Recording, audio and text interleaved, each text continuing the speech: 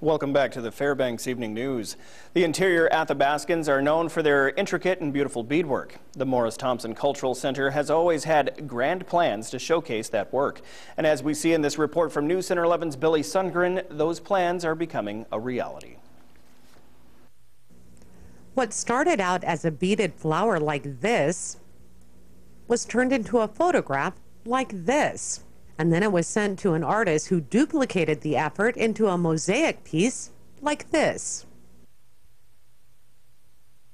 Yes, tile mosaics are not unusual in other parts of the world, but from what we understand, this is the first mosaic of this type in Alaska, and we're really honored and excited to have this beautiful artwork outside.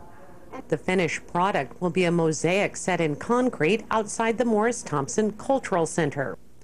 The transformation of the bead design is only the first step.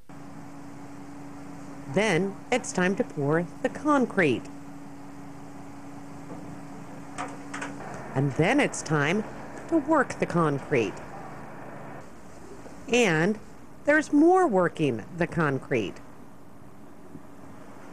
Finally, the crew, in this case the Belarde crew from Seattle, can lay the tiles on the wet concrete. The covering over the mosaic, or the scrim, was removed last night. The concrete was left to set. The crews were here bright and early this morning to start the cleaning process.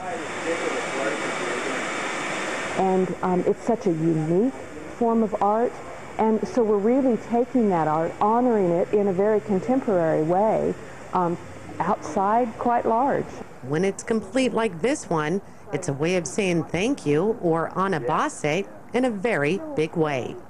Billy Sundgren, News Center 11.